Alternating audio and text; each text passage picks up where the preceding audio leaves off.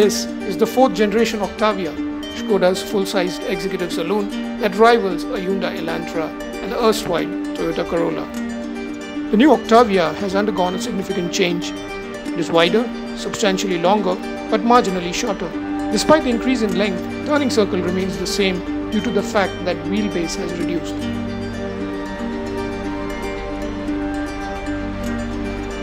The new Octavia suspension is suppler and leans more on the softer side than it ever has, which is something the Indians might appreciate given the state of our roads, but purists may expect more finesse with handling quick steering inputs. There are 2 trims on offer, Style and the fabled Lauren and Clement. It is mated to a 7-speed DSG, arguably the best dual-clutch transmission in India, and now it even features shift-by-wire tech. Standard wheel size has moved from 16 to 17 inches.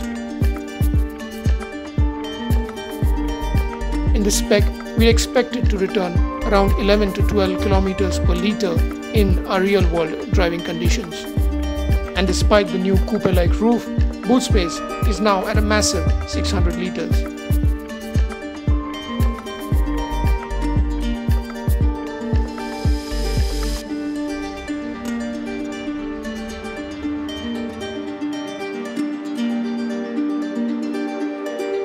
Unlike its predecessor, the new Octavia is only available with a petrol unit, which is the very capable 2-litre TSI engine.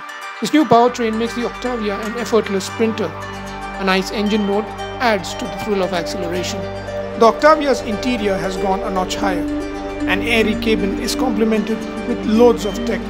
Plus, they have used elegant materials for a near luxury car experience.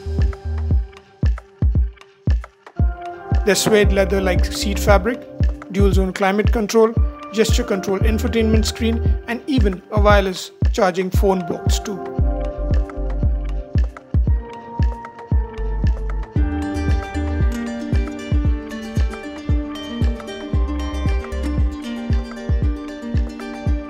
By the way, no sunroof. Bracing competition from cars in its new price range, Skoda has tried to make the Octavia appeal to a wider, more affluent audience. The car's driver-centric character changes a bit.